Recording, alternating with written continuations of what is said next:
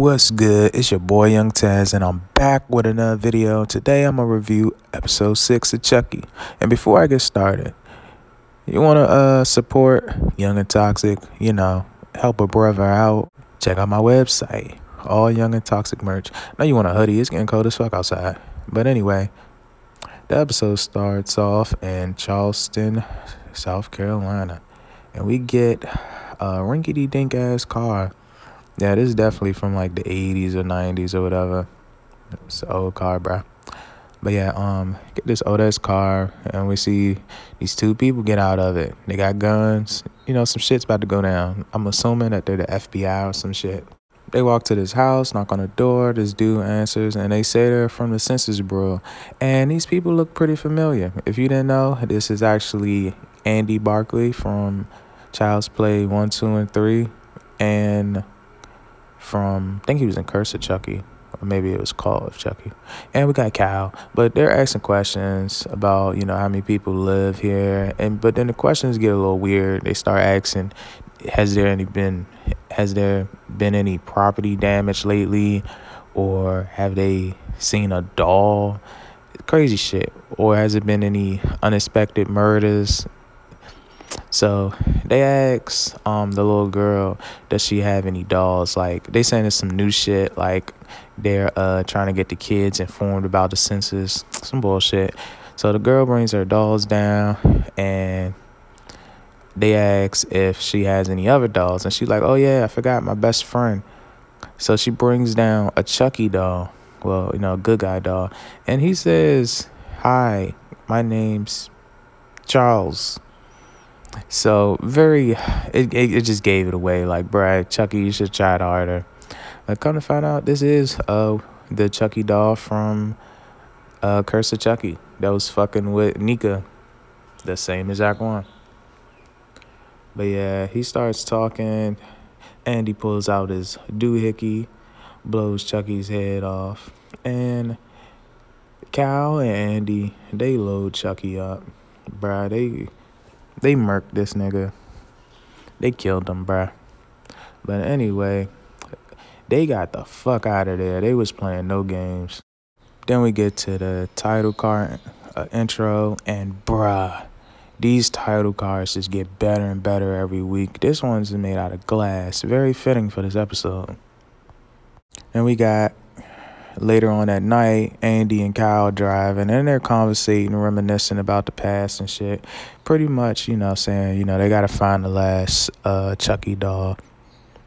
Well, yeah, there's one more doll, but Kyle didn't know that Chucky's actually in somebody's body. Andy didn't express that to her, though, but I'm pretty sure she's going to find out later. What's crazy about this conversation with Andy and Kyle is, like, you could tell that Chucky had a big effect on Andy's life, while Cal was able to move on with her life and, like, find a husband and, just be happy. So it's crazy, the parallels. We cut to the next scene. They're in science class, and it's crazy. They're always in fucking science class. Like, is this the only class they take? Like, bruh, with no math class, no art class, no PE, no social studies or history, like, not even band class or nothing like that. Like, what the fuck? But yeah, Devin mom's busts in, and she says that Science Bay is the prime suspect for all these murders that's going down. So they're about to take her down for an investigation. And moment of silence for Science Bay. I'm gonna hold it down for you on the streets, babe. I got you. But Lexi runs out and tries to tell Devin's mom that, hey, she didn't do it. But, adults in Chucky shows and movies, you can't just tell them that it's a fucking Chucky doll. And then by the time they find out it's a doll, they gonna fucking get killed. So it's, like, pointless. Lexi and the gang all decide to go to Lexi's house, later on and discuss and see if they can find help. They suggest trying to find Andy, and that's gonna pop up later on. Because the next scene, we're at the hotel in present time, and we got Tiffany and Nika in a hotel room, and Tiffany's trying to stuff a body in a suitcase. You know, that's kind of her thing. She normally tries to stuff bodies and shit, but she trying to get this body in, and it's not trying to fit. Chucky comes over, makes a joke about it. You know, like, hey, this is normally your specialty. Like, what the fuck? So Tiffany gets upset and chops the guy's arms off, and Nika sees the blood and immediately comes back. So this is interesting about like Chucky inside of Nika's body. How efficient could this really be? Because it seems like every time she sees blood, she's going to snap back. Like, that pretty much makes, you know, this version of Chucky useless. Cut to Hackensack, 1987. And side note, I would love to see this version of Tiffany and Chucky, you know, have their own little spin-off show or movie or something. I would love to see, like, the origins of them. Like, it could be something like Bride to Be or some shit like that. But, yeah, they're buying this car from this dude, and he was saying that, you know, it's funny that a couple just got murdered a couple days ago in this car. So it makes it seem like, you know, Chucky must have seen that couple and then decided to, like, get the car or whatever. So the dude says, you know, it's a classic. And Chucky kind of gets offended. Like, it's not a classic. It's just a fucking car. Like, it's, you know, it's not. Pretty much saying it's from this year or, like, a couple years ago, pretty much. So Tiffany, you know, gets behind the dude and slices his fucking throat. And it's funny that while the dude has his fucking throat slit, he's still saying, would you do 1,000? Like, he's still trying to sell the fucking car. Like, bro, they're obviously about to take the fucking car. So they get in the car, pretty much. Chucky pulls out this fucking voodoo book. This probably like the first time he got into this shit. Like, you know, leading up to when he, you know, got killed or got shot and then transferred his body into Chucky's at the Good Guy doll warehouse. Thingamajigget. All right, but anyway. They drive off, and they're leaving Hackensack, so I guess this would be, like, when they first moved to Chicago, like, right before Chucky got killed. Cut to the next scene, we got Logan hugging Bree, and it's obviously Bree told Logan that she has cancer, and they call Junior in. Bree sits him down, tells him, and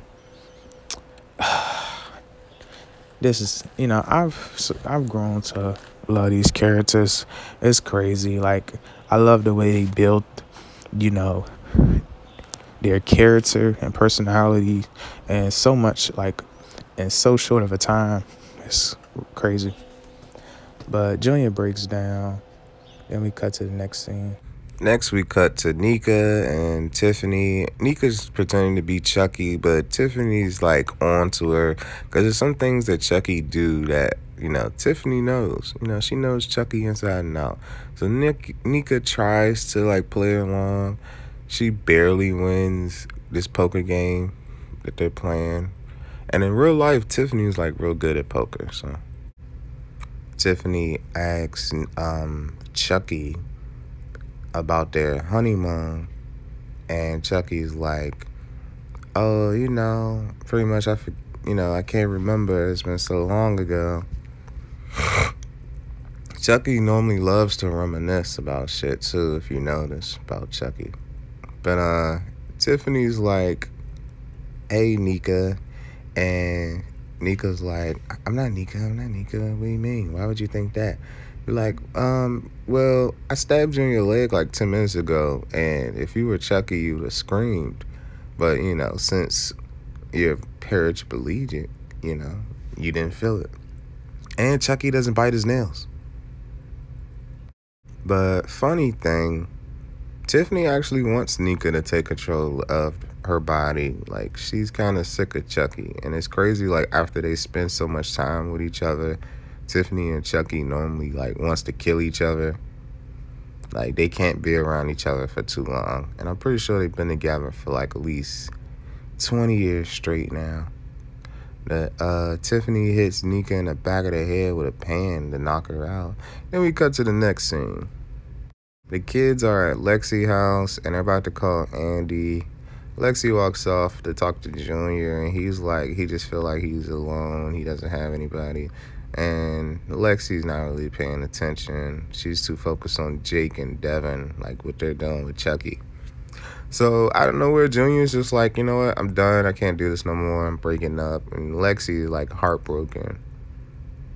Jake and Devin talks to Andy, and Andy's pretty much giving them tips and tricks, you know, about Chucky. And telling them that, you know, they're on the way there. It's going to be a minute to get from Virginia all the way to fucking Hackensack, New Jersey. That's going to take a minute. But Andy and Kyle's like, you know, just be safe. We'll be there soon. Cut to the next scene. Tiffany was telling Nika that she purchased them a house. This is actually Chucky's childhood house. And she meets with the lady that bit into that apple on Halloween, you know, that Chucky gave her. She's a realtor for the house. So she told her, like, what made her want to get the house. And she was like, well, my fiance grew up here. And the realtor was like, oh, that's crazy, because the last people that was here was murdered. And Tiffany was like, yeah, I know. It's my in-laws. So the lady kind of like, okay, well, oh, anyway, I got this package for you. So she gives her this package. I'm pretty sure it's a Chucky doll. I mean, what else could it be? Tiffany opens the truck, and Nika's in the truck. And she brings Nika into the house. And you can see that Nika is just terrified. She really doesn't know what to expect from Tiffany, let alone Chucky. Tiffany leaves out and leaves Nika in the house by herself. Cut to the next scene. We got science teacher Bay, free Bay. She shouldn't be in this position, but it's cool. We know she gonna get out soon. But Devin's mom interrogating her, but she ain't saying shit. That's right, Bay. Stay strong. Don't tell these op-ass motherfuckers nothing. Devin's mom is like, we got your fingerprints all over school, and we know that you were next in line to get the principal's job. So we know you did we know you killed the principal. And we don't want to talk about your troubled high school past. But science teacher, babe, she ain't saying shit. She just like, I'm going to get my lawyer. Cut to the next scene. Junior rides with his mom, Bree, to her therapy session. And, you know, they have a little moment. And he's like, what do they talk about? And Bree's like, well, most of the time we just talk about you, or talk about stuff that we don't talk about at home. And they kind of share a little heart-to-heart moment. Bree's telling her therapist that she's decided not to take treatments and let the illness run its course. She don't want to take Logan and Junior through all the unnecessary stress. And she's very brave for deciding that. Kudos to Bree. Her character really grew on me. I just wish that they made it so she was cheating, like they insinuated it. I would have liked that story better. But Logan texts her, and she was about to text that she decided not to take the treatment, but she decided to erase that text. Bree walks over to look at the window, and we see Chucky with a fucking cart behind her. He pushes a cart, and this part just broke my heart, man. He pushed her out the window. Bree didn't have to die, guys. She didn't have to die. She was already dying. Like, come on, man. But this just show that nobody's safe in this show. Like, anything can happen. Anybody could die at any moment. Like, after seeing this, I feel like nobody's safe. Like, the kids could die next. Anybody's parents could die. Like, Junior hears, you know, some noise. I guess the cart falling. And he turns around and splash. Bree goes right through the windshield. Like, bruh. Junior hops out the car and he's just mortified. I mean, how would you be if that was your mom? Cut to the next scene. The therapist at the house, and she's like, she decided not to take the treatment, but maybe, in the last minute, she just decided to take the power for herself. Most people that go through stuff like this, want to take control of the situation. So, but maybe she committed suicide to do that. Logan's like, man, fuck all that. She was supposed to be going to you to get help, and she leaves your building and out the window. So the therapist is like, understand, it's y'all know y'all upset. Just let me know if you guys want to talk. I'm not paying you shit. I'm not about to start no therapy sessions. My wife went to you for help, and she died. You're getting a bad review on Yelp. Cut to the next scene. Devin's watching Cape Fear in his room. His mom walks in, talks to him. Kind of, she's feels better about Jake since, all the murders are kind of tied up with the the science teacher. So she leaves out. She didn't leave out. Devin asked her a question like, how do you know if you like somebody? So she was like, well, you like somebody, you think about them all the time, and every time you think about them, you get butterflies in your stomach. And she was like, is that how you feel about Jake? And Devin nodded. So this definitely confirms Devin has feelings for Jake. And Devin's mom, I love her. I love her now. She was getting on my nerves at first, but I love her now. Don't tell the science teacher, though.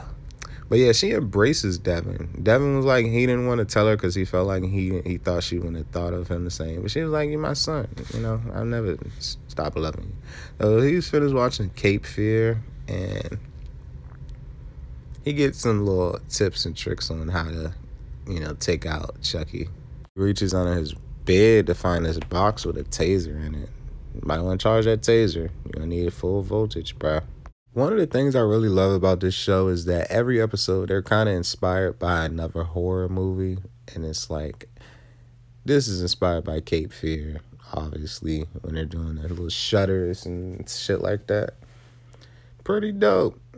This show put a lot into it. So they're like wrapping wire around door handles and shit and windowsills and attaching it to this doll. So if Chucky tries to break in, the doll will move and they'll know exactly where he's at. Lexi goes upstairs to see if, Chucky might be coming in upstairs. Devin and Jake talk about, maybe after all of this is over, they can go on a date or whatever. Devin tells Jake that he told his mom that, they're a couple now. And he tells him that his mom was very, supportive. And she likes Jake now that she knows that he's not a serial killer. And then they notice the doll moves. Devin and Jake do some investigating around the house, and a fucking lamp falls down. Obviously, it's Chucky. They look around and see his footprints coming from the chimney, a little nod to Child's Play 1. You can see Chucky still creeping around while they're looking around for him. Then the lights cut off.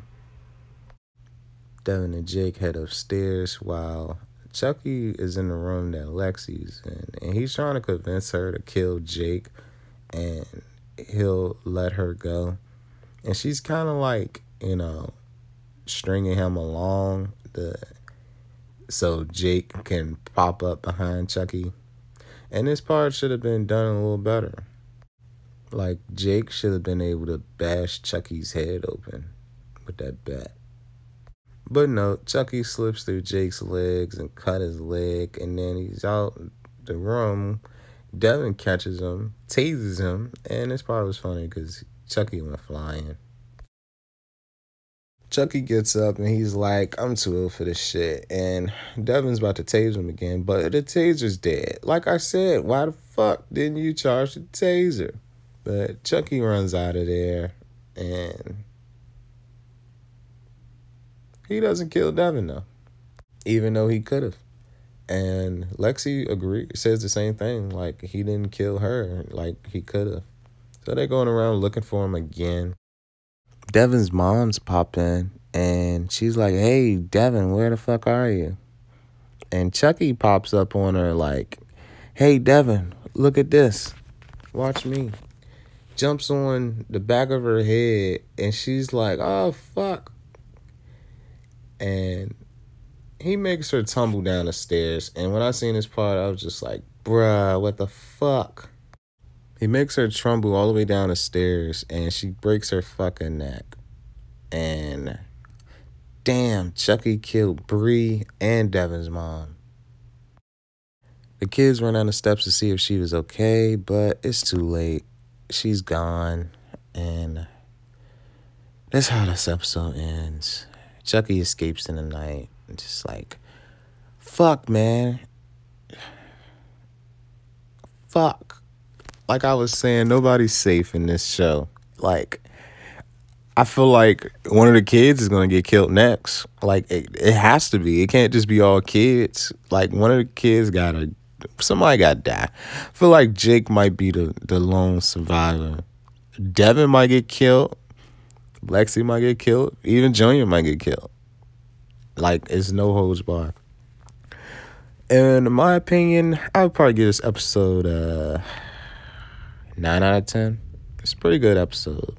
But anyway, if you liked the video, please like, subscribe, and thanks for watching. Oh yeah, and check out my website. Don't forget to hit up my website for some Young and Toxic merch. Peace.